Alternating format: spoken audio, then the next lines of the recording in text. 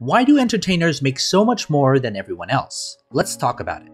Thanks to business magazines like Forbes, we're all privy to the monetary minutiae of the rich and famous. There's nothing wrong with money per se. Bill Gates and his wife Melinda have donated $36 billion to charitable causes. Leonardo DiCaprio set up a foundation 20 years ago to tackle environmental issues, and even Kim Kardashian has used her reality TV clout to call for criminal justice reform.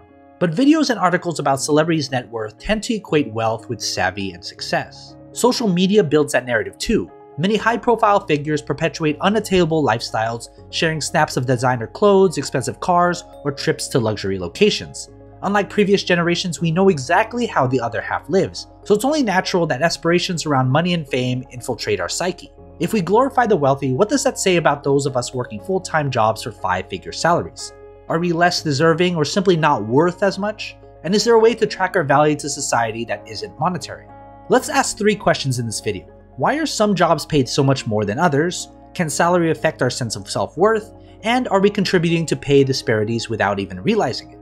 We're not saying that the top athletes, actors, and performers don't deserve their multi-million-dollar paychecks. Most are incredibly talented and diligent.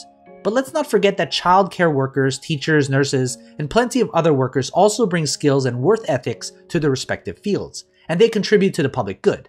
Unfortunately, their modest incomes generally don't reflect that. Well, there are 2 main factors affecting how much a job is valued and therefore paid. 1, how many people can perform the role, and 2, whether the role generates revenue or prestige for the employer. A teacher can't generate as much value as an Olympic runner can, and there are more people who can do that job, teaching. And so teachers can't threaten to go elsewhere and ask for more money. Sports stars and celebrities are idolized for their talents and oftentimes their looks, so it makes sense that brands are keen to profit off their cachet through job contracts and endorsement deals. That makes their monetary value far higher than the average teacher or nurse. Some well-paid careers like acting and modeling come with a trade-off. If you make it into these professions, you receive a huge financial reward. But part of that you're being rewarded for is your looks, and that's the result of a sexist society that places too much value on how a woman looks. Sexist stereotypes don't just exist in Hollywood and the fashion industry, they can be found in our mainstream workforce. It's no coincidence that lower paid jobs like nursing, teaching, and early childhood education tend to be the ones that are dominated by women. They are jobs that are thought proper to women, jobs that require the qualities that women are thought to have. Of course, the idea that women are inherently awesome at caring for others is thankfully outdated. But the accompanying belief that because women are born nurturers, they don't need to pay them or pay them well to endure.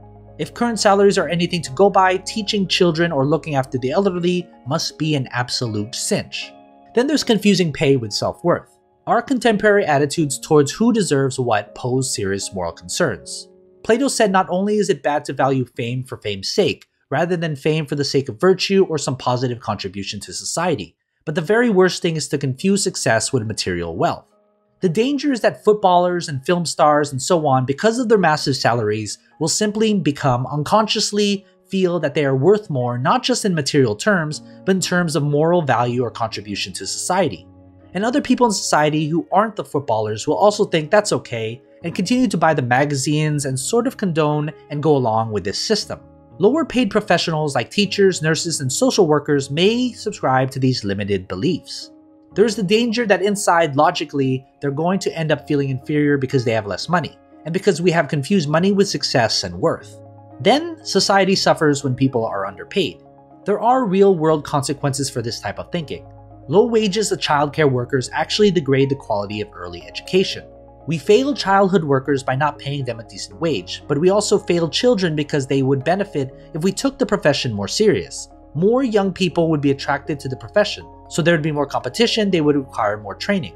The first 5 years of life are so important. The brain is developing at such a high speed and children are learning so much.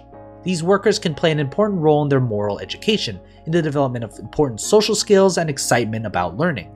There's another fundamental flaw in our current economic system. It's unfair for some people to reap profits and others to scrape by because ultimately every role matters. It's very naive to think that when you perform well in your profession, it's all due to your hard work. A surgeon can only perform surgeries if there are qualified nurses working at her hospital, and a CEO can only strike good deals for the company if he or she is not busy answering phone calls every day.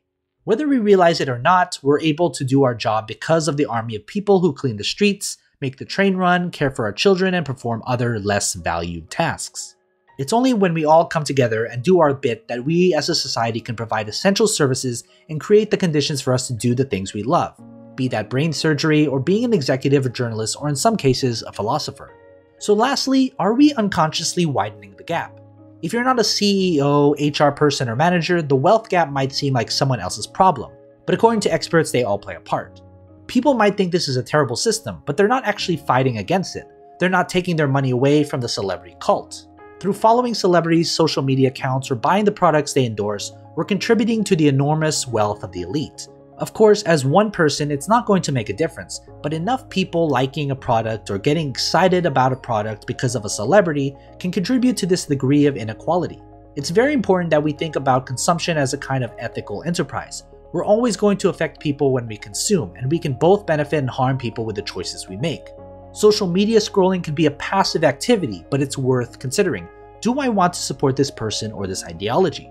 Before you like, retweet, or share their content that glorifies fame and fortune. But economic inequality won't be resolved by simply following a bunch of nurses and childcare workers on Instagram. So what can we actually do to help? Our current economic system isn't going anywhere anytime soon. It's unlikely we'll see some kind of mass redistribution of wealth from rich celebrities and billionaires to the working class.